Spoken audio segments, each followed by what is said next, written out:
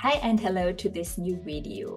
In today's video I will show you here how to draw a blurry background around a butterfly and also finalize the butterfly, draw the feelers and some final details.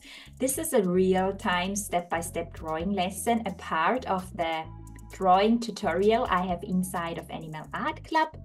The whole drawing lesson is inside of Animal Art Club. You can find the link to the waitlist below in the description. And if you would like to draw a whole butterfly, I have a free butterfly drawing lesson, a peacock butterfly. Try it out. You can sign up also in the link below and you get it for free. So enjoy drawing. And now let's dive into the background. Yes, and then let's plot in the background and finally do the feelers and all the fine details. So this background has a beautiful creamy color. We don't have exactly this color in the range of the pits, so I have decided to do the base layer with 103 ivory and then go over gently with 187 the burnt ochre, and let's see what colors we will create. So let's start here on the upper part on this left corner and plot in here the first base layer with ivory. So you can, I draw over the feelers, I will add them then later, it's easier not to draw around them, and plot in here a nice base layer with ivory. Don't press too much, but go over the same place, move the pencil so forwards and backwards, and plot in a nice layer of ivory here. So move the pencil forwards and backwards, upwards and downwards. So, and then I take a cotton swab and blend these pigments together. There is so a bit loose pastel pigment then on the paper, and I take the cotton swab and go over in circles and blend this here into circles. So I move the cotton swab in little circles and blend this. Loose pigment I blow away. And then here also be careful around your butterfly. Move the ivory so upwards and downwards along the wings. And here more, so very carefully near the butterfly, and here then more so in circles, upwards and downwards. And then I take the cotton swab again and blend over it, blend this first base layer here. So then again here also downwards carefully around your butterfly. Here you have to plot that in very carefully, also here between our legs, here along the stem. Plot in here more of the ivory here. I move the pencil upwards and downwards near the edge. So if you have the feeling that you need another layer, go over again with a second layer and plot in a bit more ivory pigment here. Plot it in circles or move the pencil so upwards and downwards. So also here around our little butterfly. Then I go in again with the cotton swab and blend it. And then I add another layer here with 187, the burnt ochre, and add here a thin layer with the burnt ochre and mix ivory with burnt ochre. Let's see how this is working. You always can also mix in a bit of white for brighten the layer up. So let's use here now a layer of burnt ochre and take the paper stamp and swipe over gently and mix the two layers together.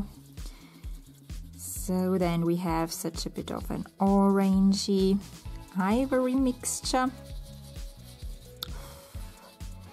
And you can also bring in a bit of the white, brighten it up a bit more so that it's not too orangey, and try to create a nice blurry background with the colors we have here. So add a bit with the white here. And then use a cotton swab again and blend over in little circles and mix ivory and burnt ochre and white together that there are no stripes. And so we have then a nice, so orangey brown background. Also go over here above with a burnt ochre layer. So I move here the pencil forwards and backwards. Add a layer with the burnt ochre and take the paper, the cotton swab and go over in circles. Here, circle over very carefully, so I don't use a lot of pressure, just swipe over and blend the layers with the cotton swab here. Make this smooth, and then also go in with the white once more and use the white for again mixing the colors here near the butterfly, that we don't have here a framing line around. Bring in a bit of the white color here too. I plot that in a bit in circles here. Maybe make it a bit lighter around the butterfly. And then take the cotton swab again and mix it. The more pigment you have here on the paper, the better you can blend the layers together. And if you have soft pastel sticks or pen pastels, it is easier to create a blurry background, especially on larger portraits, but here on these small focus studies and these smaller animal drawings, you can also use your pit pastel pencils here for creating a nice background. Maybe I add a bit more of the orange color here below. So I go over here once more, a bit more with the orange color. Maybe we can also bring in a little bit of 283, the burnt sienna, a very transparent layer, and darken this left part here down a bit.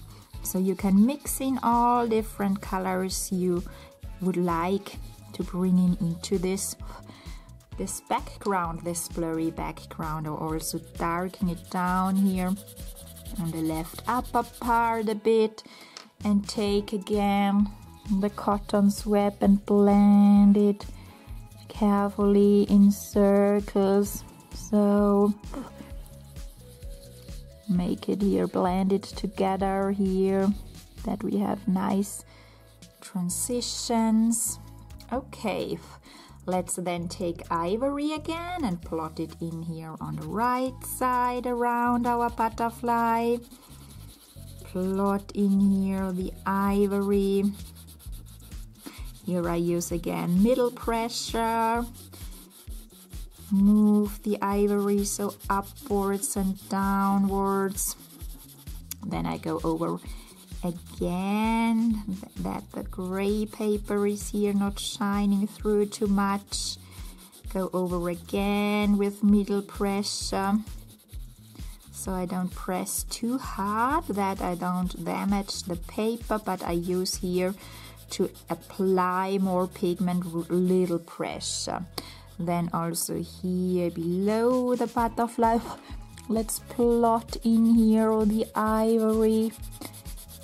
Here I move the pencil from left to the right, following the paper edge, And here following the stem, of course, and the outlines of this flower carefully. Plot in here the color around very carefully. We have then to draw over the edges, of course, and add fine details. Then finally, so this is a first rough, ugly base layer. This always does not look beautifully, but when you then go over with a cotton swab and blend the first base layer, it's becoming smoother.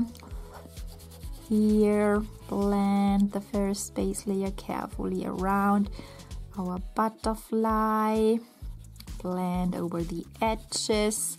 Then we have here the first ivory base layer, then go over with our orange with the burnt ochre, 187 burnt ochre, plot in burnt ochre as the second base layer here. Also here below I plot in carefully a layer of burnt ochre around the flower. Plot in the burnt ochre here, and then take the cotton swab and blend it together with ivory. Move the pencil here, not the pencil, the cotton swab in circles. I also blow away loose pastel pigment, that's too much. That sometimes we have too many pastel pigments on the paper, too much pigment. Then I blow it away carefully. So swipe over with the cotton swab. Sometimes I also swipe over gently with the finger when the finger is clean. When it's too orangey, you can either go over with another layer of ivory or the white to brighten it up. So I add here another layer of ivory a bit. Plot in ivory once more in circles. Here around the butterfly. Plot in a bit more ivory and go over with a clean cotton swab and blend these layers together. Also here below, blend the layers together. Yes, and also add a bit of white, maybe here below. I brighten this part here below up a bit more with the white. Here below the butterfly, add a white layer, add a bit more white, plot in a bit white, or here a bit white. Add another white layer. Here you really can play around a bit with the colors and create a nice blurry background. So blend this again with the cotton swab. Move the cotton swab in circles.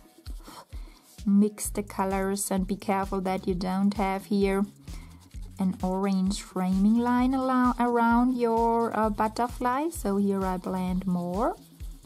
So make this really a smooth, nice background layer. Blend over it with the cotton swab and create a nice, smooth background. Okay, so swipe over here gently. Take maybe also the 187 again, and maybe darken down here this upper part a bit, the edges a bit, the corners with the orange, the burnt ochre. And just, yes, here you can play a bit, maybe also add 283 a little bit in the corners, and then blend, darken down the corners a bit, create here nice transitions, also here above. that the corners are a bit darker, or this upper part here is a bit darker, but always let them go into each other, these areas, blend them together from darker hues, darker values to the lighter colors. So let them blend them really well here together, that you have here so nice, beautiful transitions. Okay. Also blend once more here around the butterfly. Okay, and then let's draw some details and finish this drawing.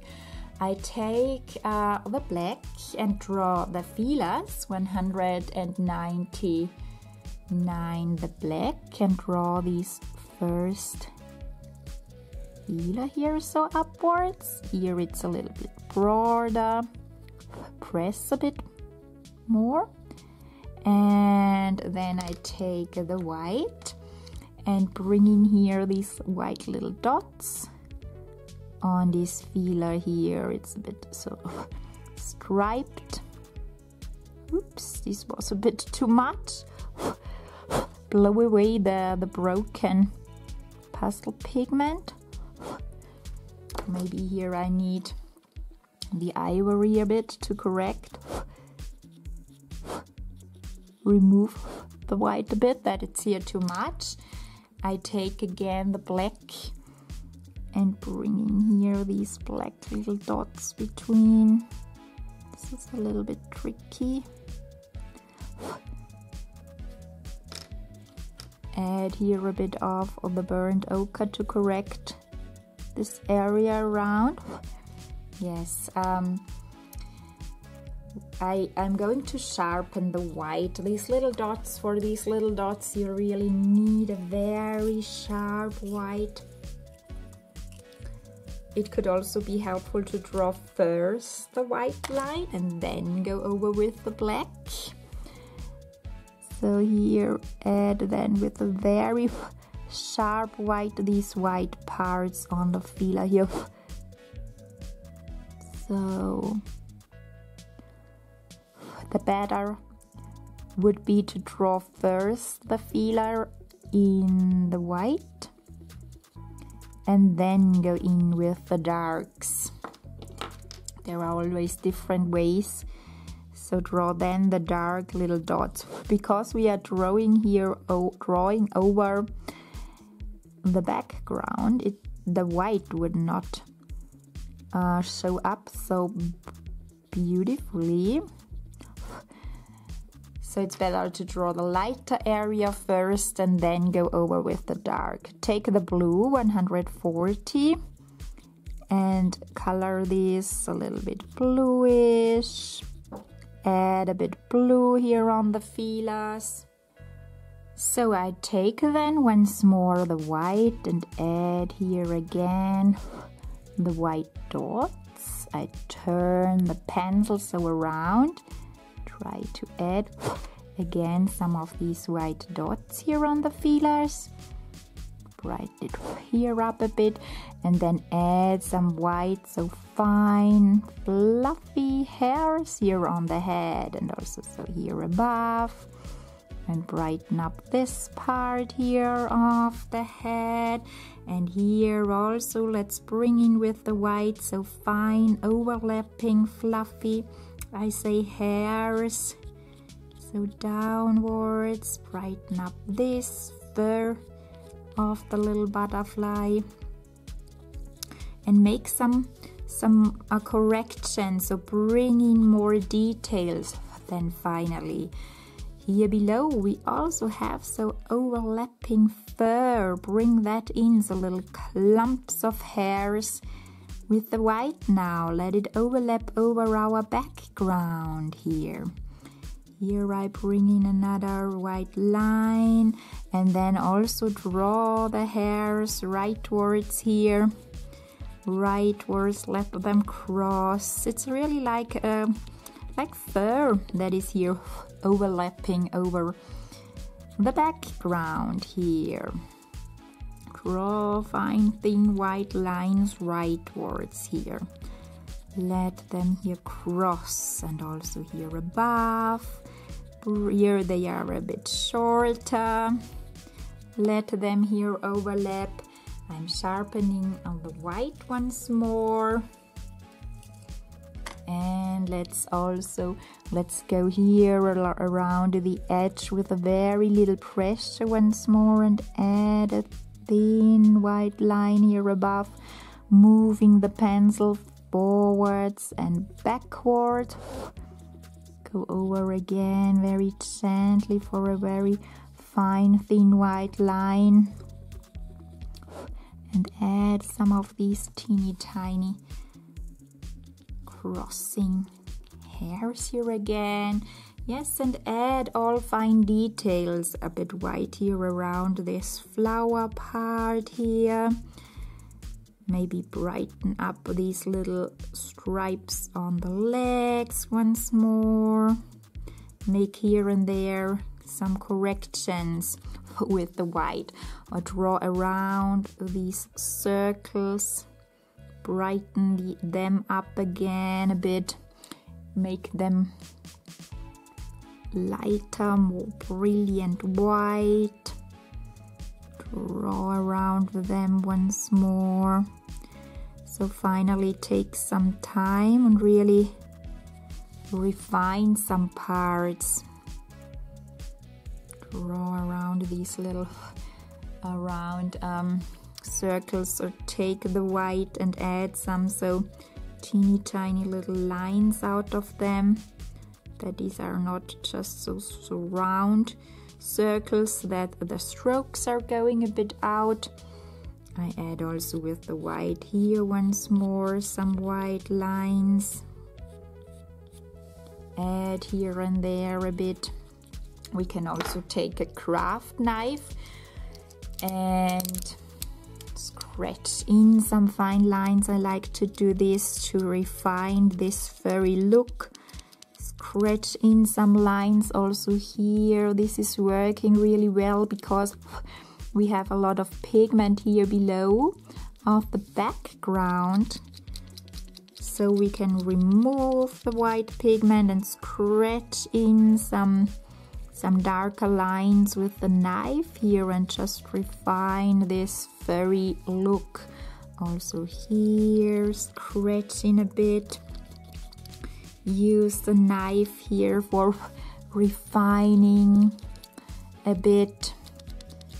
So, and then also take a gray once more. I take the 273 once more, the warm gray 4, and also here we have a little bit of a darker line in on the wings. Let's add here some warm gray 4 lines, and also here this part is a bit darker. This part between the two wings, let's add here also some gray lines, and then I go here once more over with the sharp white and add some more white details too, so that we draw here again a layer with some white overlapping strokes. Maybe here, yes, so here some downwards, or here some more. Add here on the head some more, just, yes, correct something. Add here and there more details, or also take the dark blue once more, 157 with a very sharp point, and add some more shadow parts. These hairs here on the head can be a bit darker, for example, or add a line here above the eye, or add shadow here below. Here a bit, draw with the blue here a bit along, or add here so teeny tiny blue lines on the body once more, or add here some dots once more. Try to correct wherever you find something, or maybe here inside the little circles, or add here so teeny tiny little lines, or take the black and darken down the eye, that the eye here is really dark black. Add black here and there for a bit more contrast too. Darken down here the flower, and what we also have to do is to draw along the edges here once more of the stem and the flower, that they are also straight. Take the brown and move here so upwards and downwards, the 283, the burnt sienna, that we have here nice straight outlines. Take the black once more here, so okay. Then finally let's sign our drawing. I sign it with a brown here with the 2 letters of my name, and then I call this little butterfly finished. Okay, so I hope this is helpful also for your own drawings, your own animal portraits, to add a blurry background, or how to draw fine thin feelers of butterflies. If you would like to draw another butterfly, then download this free drawing lesson, a beautiful peacock butterfly. If you have any questions, pop them below in the comments. I'm happy to answer. And then I see you in the next video.